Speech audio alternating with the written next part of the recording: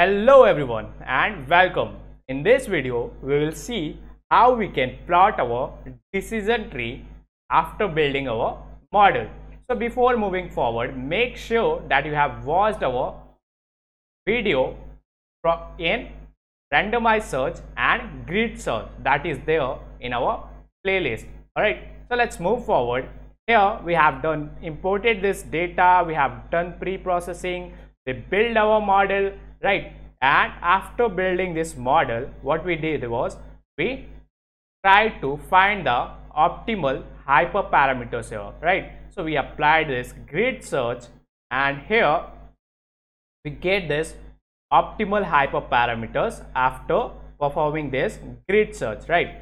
And after that we implemented the randomized search CV. So in randomized search CV, these were the hyperparameters that we got here. So our next step will be to build our decision tree using this hyperparameters, and this is going to be our final decision tree here. Alright, so here I have built this decision tree with the optimal hyperparameters.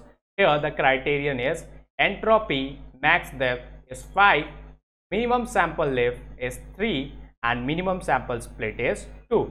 And we have this variable final D tree. So our final decision tree is going to be this final D tree.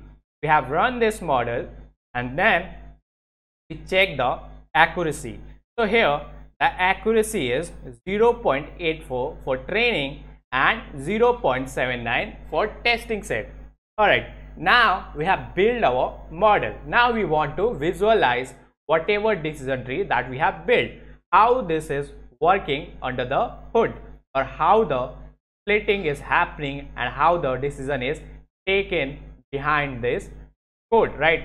So here to do that we can use this plot tree module from this sklearn. Alright, so from sklearn.tree we are importing this plot tree.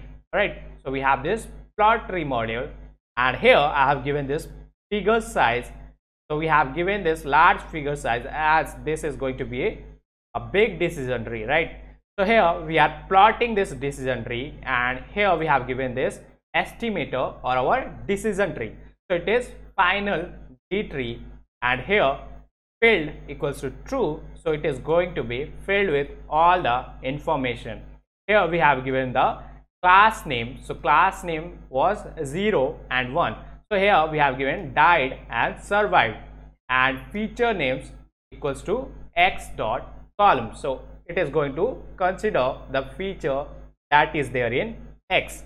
Alright, and here what we are doing is we are also saving our figure. Alright, so I have given this plt dot save fig, and here is our name of this figure, that is decision tree. And after running this decision tree, we got this plot here or decision tree here. So this is our decision tree here.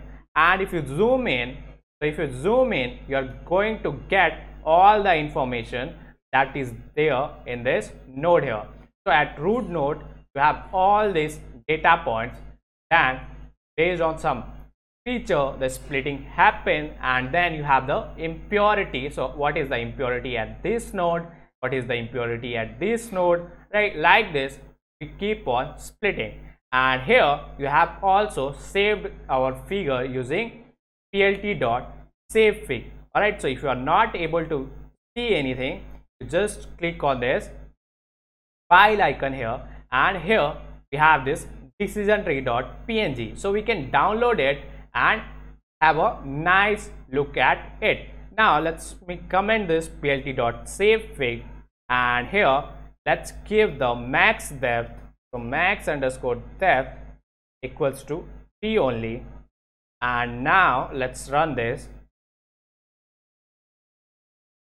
So here we have visualized till the depth 3. Alright, so this is our depth 1, 2, and this one is 3 here. Alright, so we have visualized from this till the depth 3 here. Alright, so here at root node the first splitting is happening based on this feature, which is sex male, less than equals to 0.5.